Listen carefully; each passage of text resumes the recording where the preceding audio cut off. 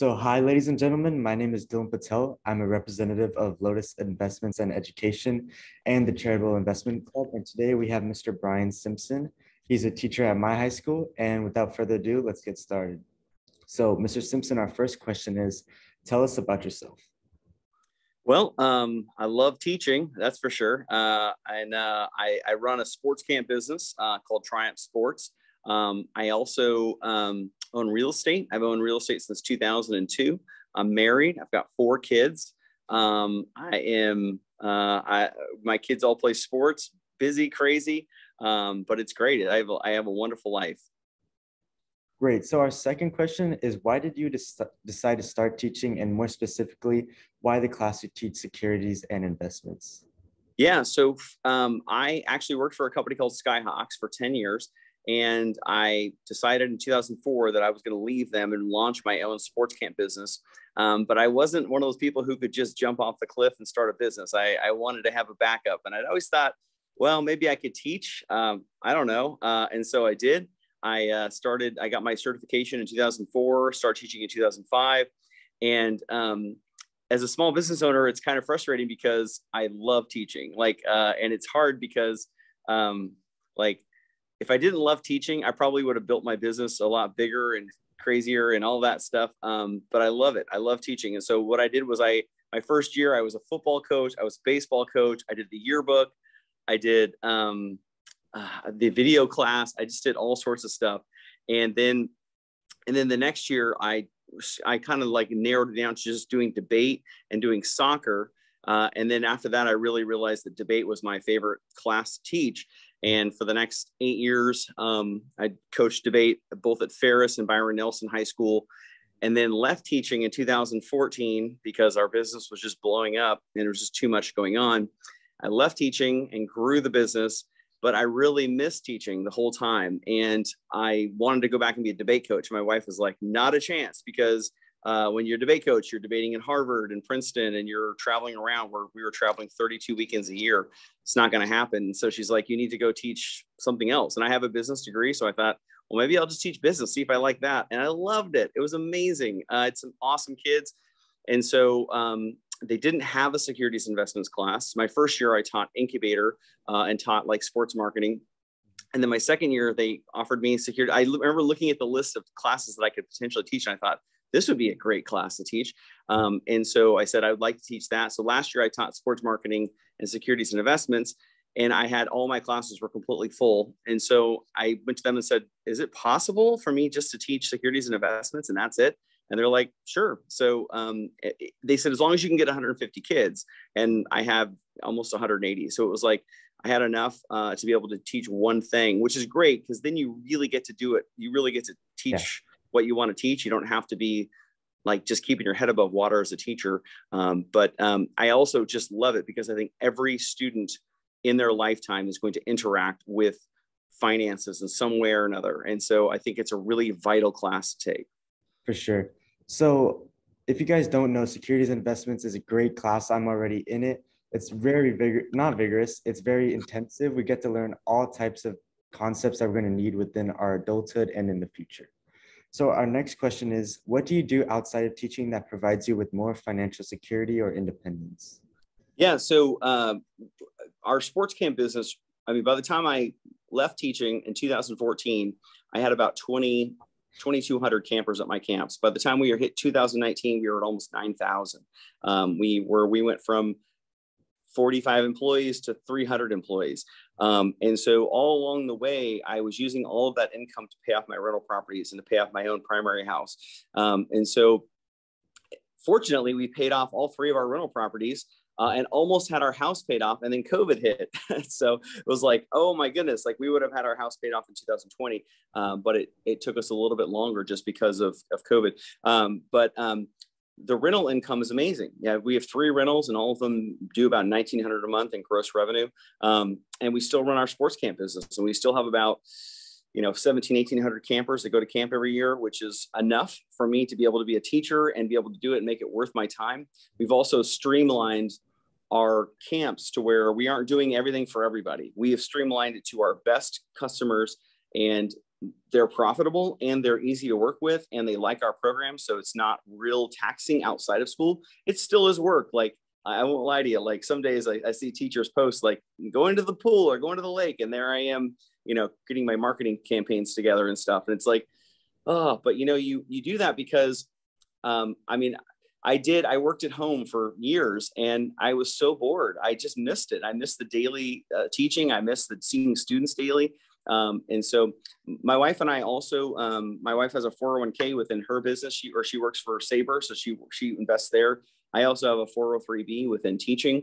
I love Robinhood, the app. I know I'm probably way too old for Robinhood, but I love the way it's set up. And I love that I can trade crypto and securities on it. And so we do a lot of different things. We really have tried to pride ourselves on never having debt or trying to get rid of debt, and being like as I don't know, financially viable to be able to do what we want to be able to do every day. Yep.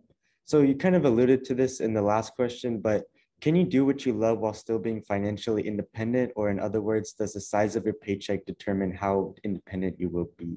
It depends on what you do. Like, if you are a person that goes and gets yourself in massive debt, whether that be credit cards, student loans, auto debt, too big of a house, whatever it is, you will be a slave to the job you may hate.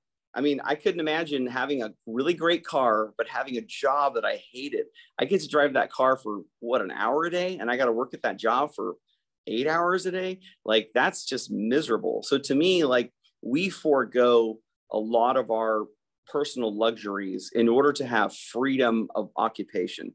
So to me, like, last night, I'm watching, HBO, and I'm like thinking to myself, I get to teach tomorrow. I'm not dreading it. I love teaching. Like, some people on Sunday nights are watching 60 Minutes and HBO, and they're just like, oh, I don't want to go to work tomorrow.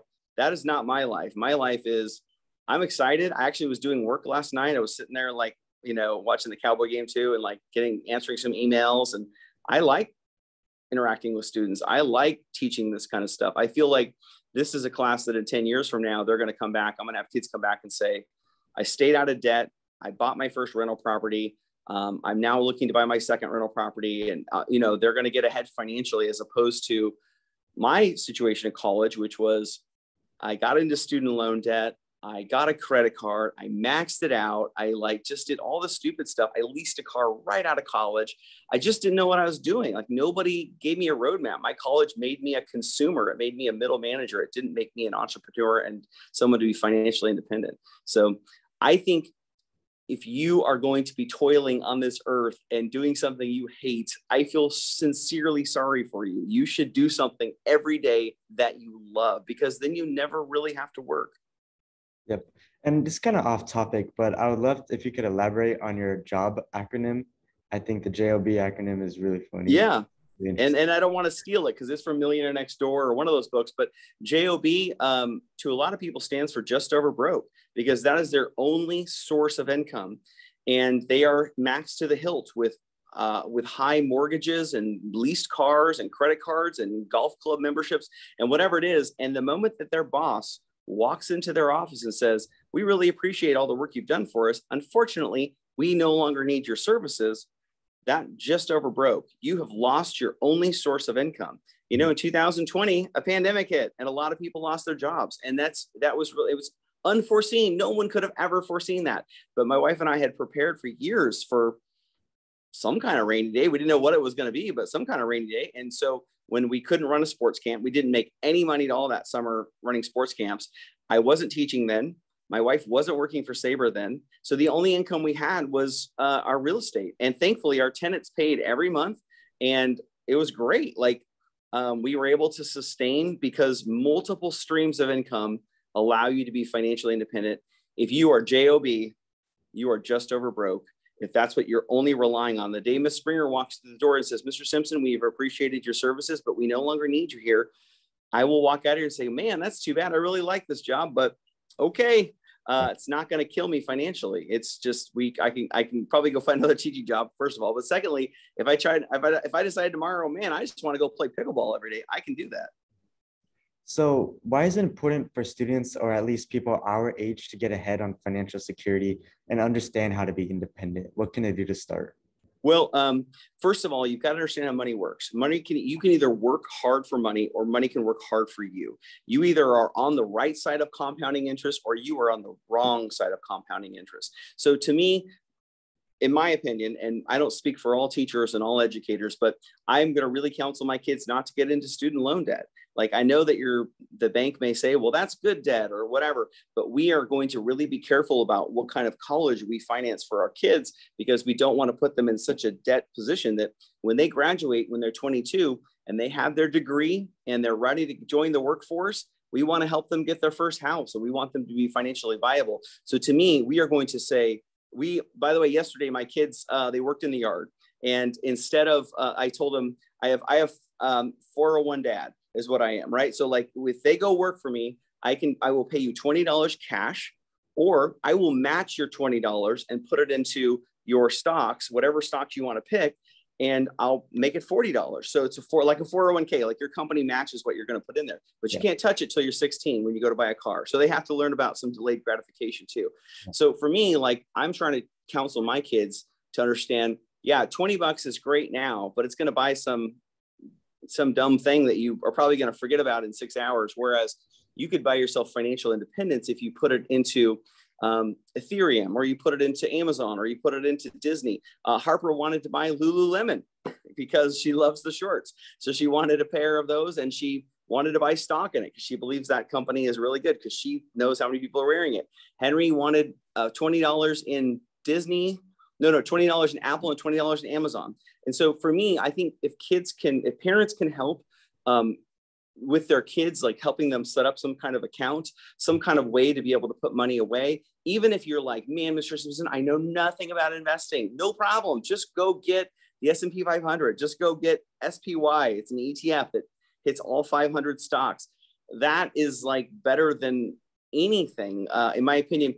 I also think that if you don't have skin in the game, it's like when I play fantasy football, I'm all of a sudden vested in that fifth receiver on a Monday Night Football game, right? Otherwise, I wouldn't care about that Monday Night Football game.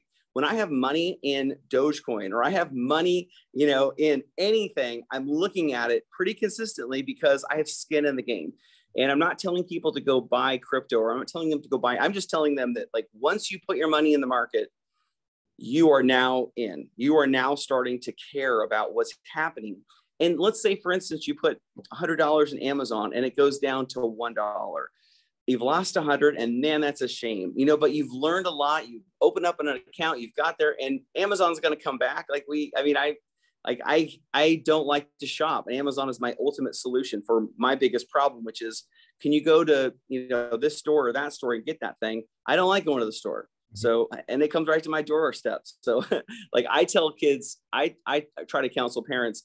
And by the way, my kids are invested. My kids have 3 different platforms that they invest into because I want to keep them all separate. So my daughter does Webull, and Henry does SoFi, and Charlie does another one, but those allow them to have crypto and securities. And it also keeps their accounts separate. So I'm not like, how much money do you have? And how much money do you have? And it's easy for us, but you got to get in the market. In my opinion, you've got to get in the market in some degree. So our last question is, what is the Charitable Investments Club to you, and how have you aided in their efforts? Oh man, well, Common last year, and all those guys, Prabhov, all those guys, like, when they were first telling me about it, like, it was 2 years ago when they were all juniors, and they were like, here's what we want to do. We want to invest money, take the returns, and go buy peanut butter for the food pantry. And I remember being like in tears. Like, I remember just being like, oh my gosh, like, so much of this world is so self-consumptive. Like, what is it about me? I want to go make this money so I can go buy this item that I want or whatever. But we want to create this investment club to teach people about investing so they understand how to get into the market. And then we're not even going to profit off of the very profits that we're smart enough to make. We're going to go, we're going to go help other people. And I think that's really great. Like, so I have an experience. I worked for the Chargers in college, and I wrote a lot of public, press releases for the Chargers to try to get newspapers to write articles about our players. And so I just counseled them a lot on, like, hey, here's how you need to get publicity.